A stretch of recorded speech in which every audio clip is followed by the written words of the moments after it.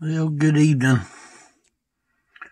I was watching a video on YouTube, and I had seen this done in real life, so I knew exactly what I'm talking about. It was several years ago that I worked for a local funeral director, and I got to see everything. I bring back memories of, I went to a shooting and went and picked up the young boy. And I remember, I think it was on like a Friday night maybe. And it was so early in the evening that nobody was there for me to take him to the medical examiner's office. And I had to drive the van home with me. And the young boy was inside the van. And early that morning I got up and I went to Gainesville. I'll never forget the scene that was there. I'd never been there before. I remember the gurney. I didn't really know how to operate that well. I had to get the security guard to unlock the door where I could take him and roll him through. And that was an experience because I didn't have no help. I didn't know where the sheets was. I didn't know where anything was. I remember the security guard laughing at me because he knew that I didn't know anything. And then I guess it was Monday, the funeral director got a call complaining that I had scarred up the floor with the gurney, that I had marked the floor with the wheels of the gurney. Well, when you go to a place like that and you have to unload a person and you've never done it before and you didn't have no help from the security guard, I guess things like that's going to happen. I'll never forget going back there to retrieve him. And I have vivid memories of going in that place on a Monday morning. And I will never forget the things that I saw that was laid out in front of me. It looked like, honestly, it looked like a slaughterhouse. I mean, it looked like a slaughterhouse. And I went in and got the boy, and they helped me load him and put him back in the van to bring him back here. And I'll never forget some of the things that I learned that I got to see happen. I remember one thing I do remember about that day is they put the items that the boy was wearing in a bag, and it had his wristwatch, and you could sort of tell that he had wore that wristwatch a lot because they took it off and they put it in the bag, but you could tell where the sun had blistered his hand, but it didn't blister where the wristwatch was. And they asked me, the family, if the wristwatch was available. And I had looked in the bag of the items, and sure enough, it was there. I had to wash it off, obviously, a little bit. But I was able to put that wristwatch back on him. I remember today where he's buried.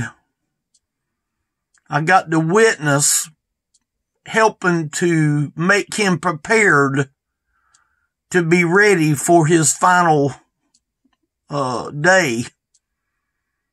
I've got so many memories of working in that place, and there was one thing that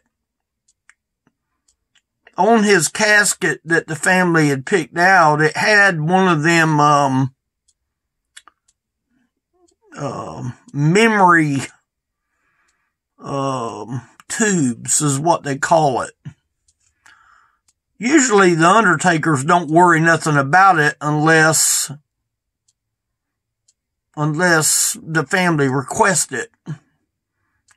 And this memory tube was probably about the size of my pen right here. It was hollow on the inside.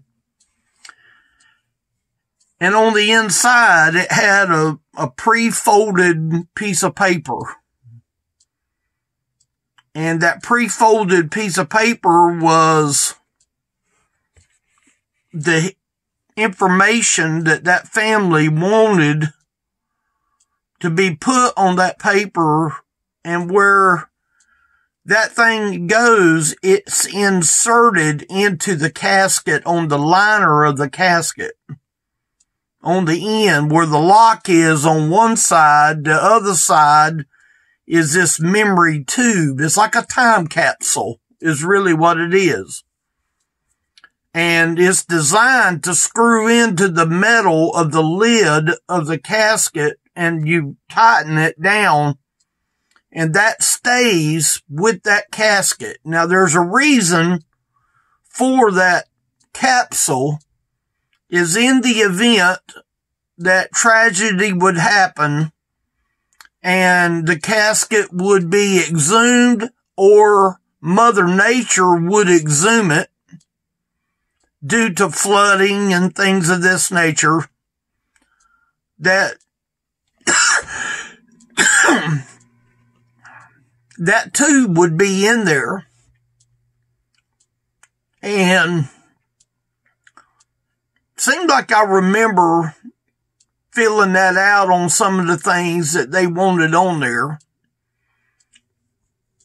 And I seemed like I remember working on that.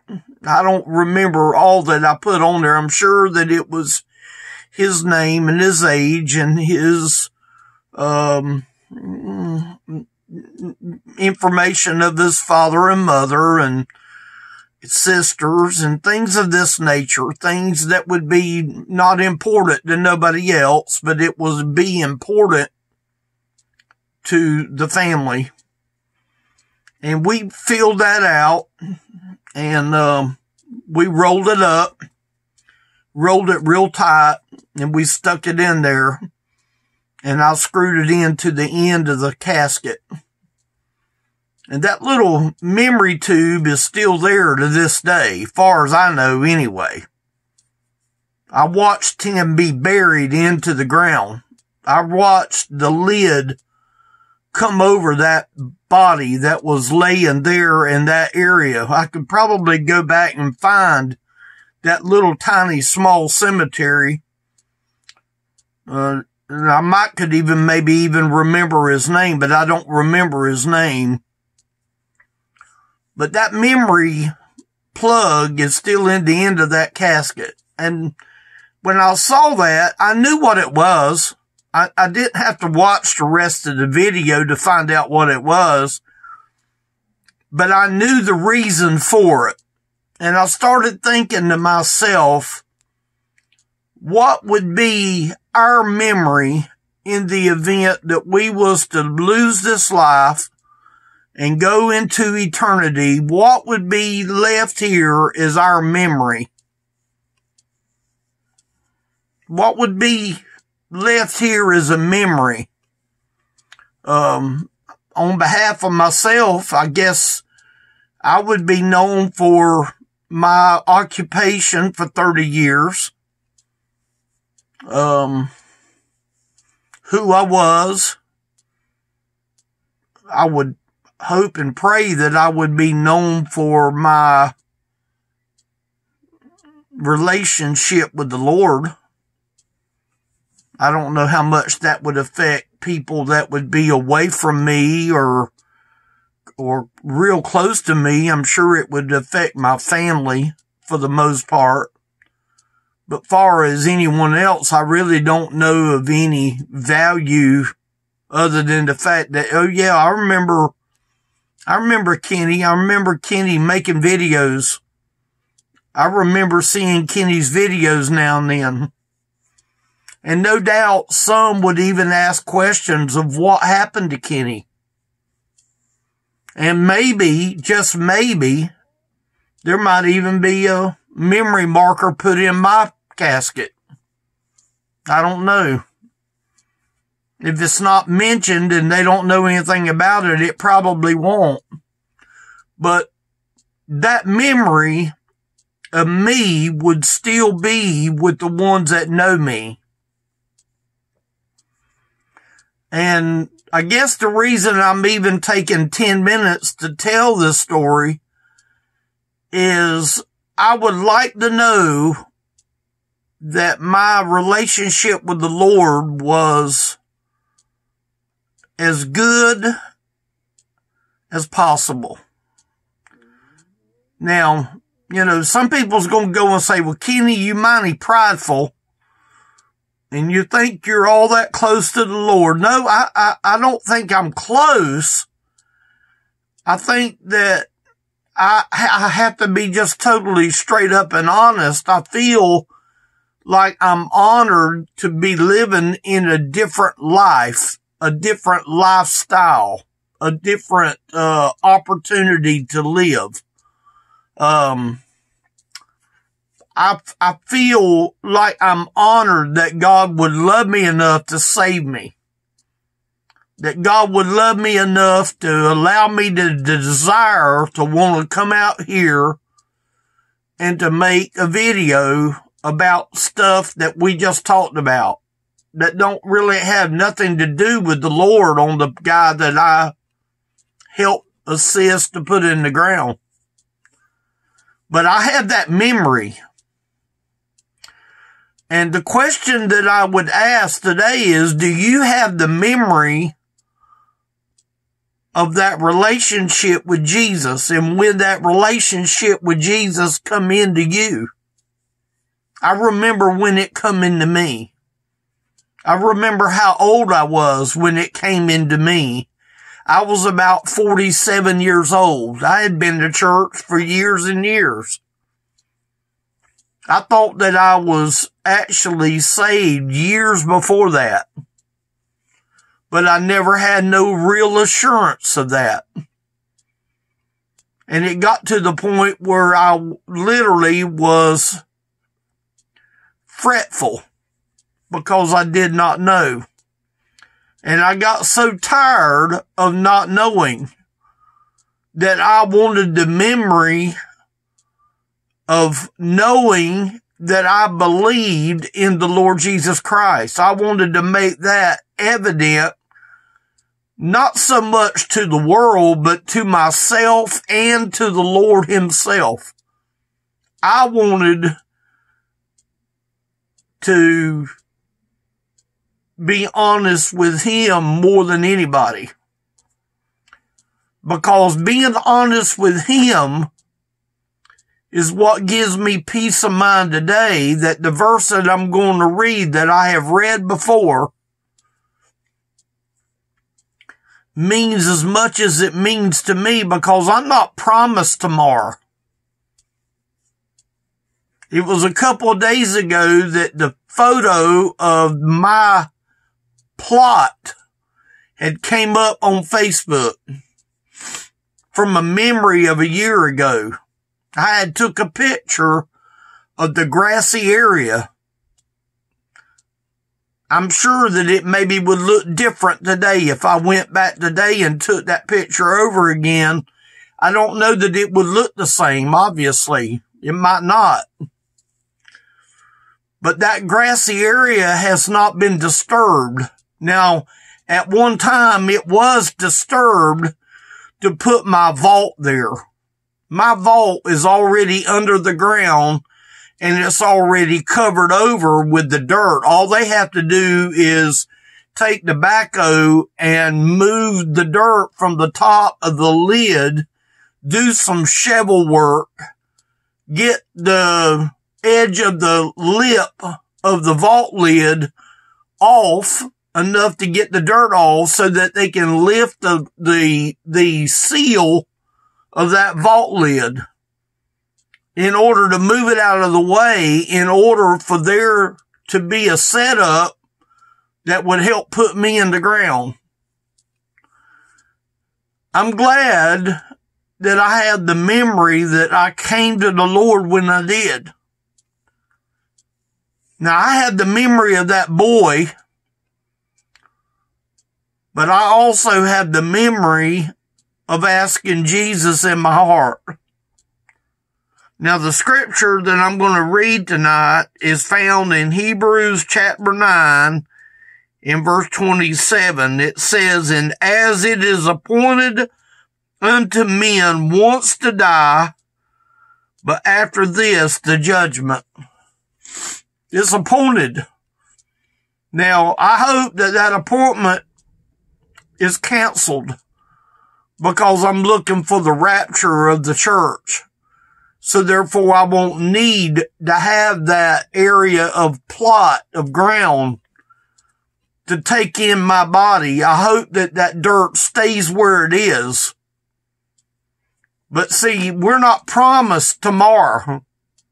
It says here, "And it is appointed, and as it is appointed unto men once to die, but after this the judgment." I died when I was about 47 years old. I lost the life that I had that was not sure about my salvation. I lost that life back them years ago. Am I still living in my natural life today? Yes, it's obvious I'm living in my natural life. But I lost my natural life to pick up my spiritual life. I now have a spiritual life in Christ. Thank God. That's not bragging, people. That's just telling you the truth. I've got a memory of making sure that my name was written in the Lamb's Book of Life. Just like I've got a memory of that vault, having that boy's information put on the end of that casket. And why I'm taking all this time to mention that, I guess it was just a memory of mine that I remember picking him up. I remember bringing him back. I remember to help dressing. I helped in every fashion of that boy's service. I know where he's laying at. I hope that he knew the Lord. But I don't know. At that time, I don't even know if I was at that time. But I'm grateful and thankful to God that he loved me enough to give me a memory that supersedes that memory that goes in that casket. It goes on to say in the next verse, "So Christ was once offered to bear the sins of many." You know what that means? He only had to go to the cross one time. Many want to crucify him over and over and over again. Many wants to crucify him over and over because, well, if I sin today, that means the blood of Jesus didn't pay for my sin today. Oh, yes, it did. It paid for sin past, present, and future. It paid for sin one time, because it says, so Christ was once offered to bear the sins of many. Now, he bore the sins of every human being, but not every human being is going to recognize Jesus as the Christ. But it says that he offered to bear the sins of many, and to them that look for him shall he appear the second time without sin unto salvation. It's talking about those that will look for him. I made a memory years ago that I could anticipate looking for him. And I would hope that y'all have done the same thing, that y'all have made sure that salvation is in order. Because it says here, for those that look for him, shall he appear the second time without sin. Meaning he ain't going to come back with the nails in his hands or the nails in his feet. He's not going to come back and wear the crown of thorns. He's not going to come back in a suffering, humiliating way. He's coming back in the clouds of glory, and he's going to call up the dead. The ones that know him. I would pray that that young boy knew the Lord, but I don't know that. But if he knew the Lord's going to take him up out of that casket where he's laying at right now. So see, I have hope today that I can look for him. Shall he appear the second time without sin unto salvation? See, he's bringing salvation when he comes, but he wants us to have that salvation before he comes. He is the Christ of salvation when he does come. He sure is. He's coming for people that has already been born again and already saved. Do you have that memory? Your casket might end up having one of them memory tubes in it. And it might not be taking the time to fill it out. But it's got the memory tube.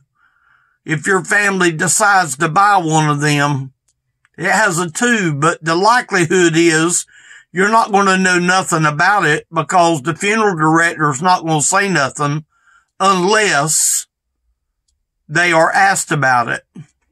And obviously they will do everything they can to please the family in whatever way they can. I'm telling you today, what my advice to you today is, make sure you're ready before that day comes. That boy didn't know he was going to die. That boy had no clue he was going to die when he did. It was sudden and to the point. And I'm sure that he didn't suffer very much. Elderly Ministry is the website. This is YouTube. You can reach me on YouTube. If you decide you want to talk, please call. Please call. Go ahead and call me. Leave me a message and I will return that call, I promise you.